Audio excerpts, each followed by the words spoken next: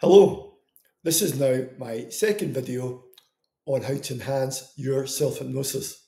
Give you a little kind of, pro tips. My name's Andy, I'm an NLP hypnotherapist based in sunny Edinburgh, Scotland. So let's get to it. In the last video, we spoke about peripheral vision, wide vision, as we call it, stop the world. And this really gets us into a very relaxed up tempo. We pick a spot, it takes our conscious mind, it grabs our attention, and open, wide vision. And this automatically starts relaxing you. To enhance this, I want you now to soften your jaw. Just slightly unhinge it by a couple of millimeters, like this. And when I do that, then just let my shoulders hang from my ears, and that's not a hypnotic suggestion. Soft jaw. And what it does, it actually activates our vagus nerve.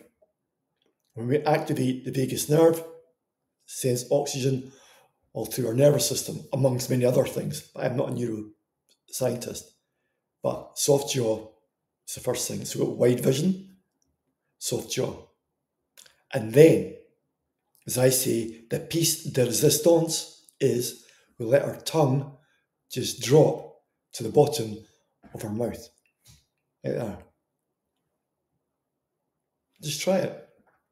So again, you pick a spot, wide vision, soft jaw, then the tongue down. And you'll notice, or not notice, what happens, the chattery mind in your head. Because when our tongue drops, you'll get relief from that chattery mind. It just goes quiet. And maybe another video to come, I'll explain why. It's all based on neuroscience. It was discovered, this technique, by a Colombian neurosurgeon. There you go. You'll hear that every day. So, to recap, when you're doing your self-hypnosis practice, adding those 3 techniques to the self-hypnosis ramps it up and gives you far more success in getting hypnotized.